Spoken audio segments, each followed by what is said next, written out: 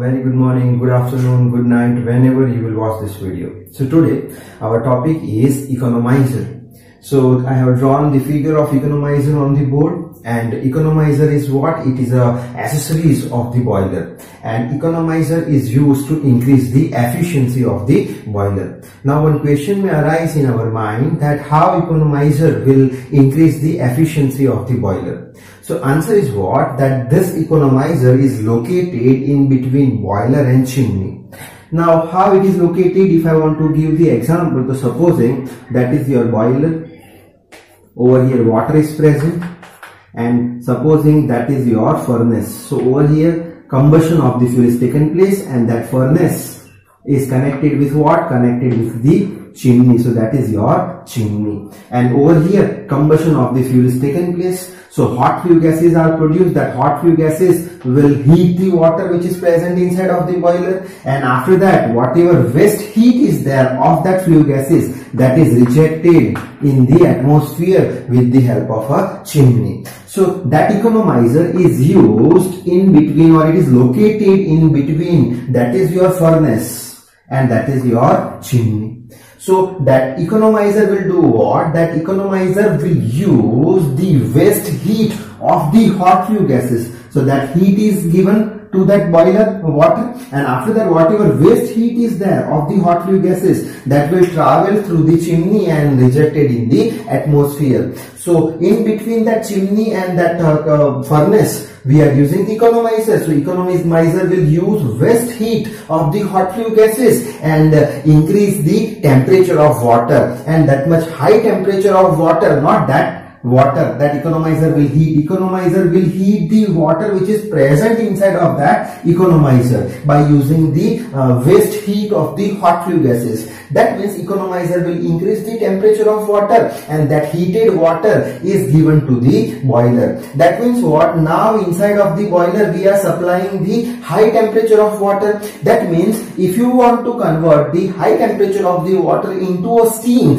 at that time less amount of fuel is required. That means we can save the fuel with the help of Economiser, so that Economiser will increase the efficiency of the boiler. Now we will see how it will do so.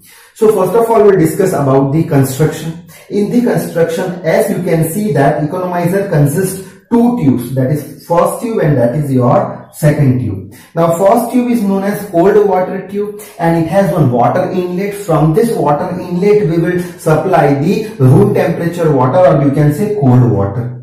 After that, that is the another tube which is known as a hot water tube. Inside of the hot water tube, whatever cold water we have supplied, that cold water will be converted into a hot water inside of this hot water tube.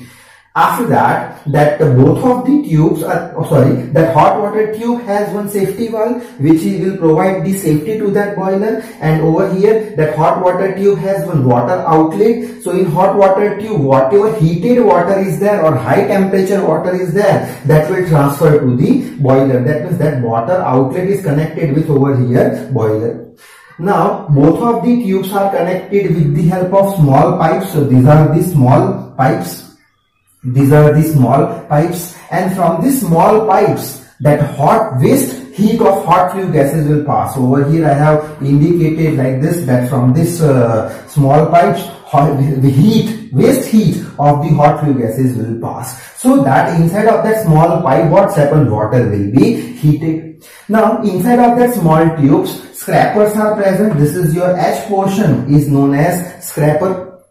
Now that small portion I have enlarged over here. So in small tubes scrapers are present, and that scrapers are connected with the help of belt or chain. So that is your belt or chain. That is your belt or chain, and that belt or chain is mounted on one pulley or on one gear. So that is your pulley or gear you can consider. Now as pulley will rotate in clockwise as well as in anti-clockwise direction, so what's happened? That scraper will move in upward as well as in downward direction inside of the tube. So that scraper will do what? It will remove the scale or impurities which is present inside of that tube, and that scale or impurities will be collected at the chute chamber which is present at the bottom side of this tubes.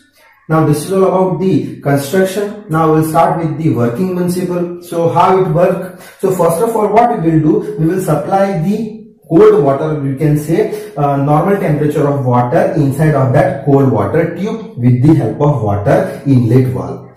After that, that cold water tube will enter inside of the tube. So supposing over here cold water, height of the cold water is that much, supposing cold water is present inside of the small tubes.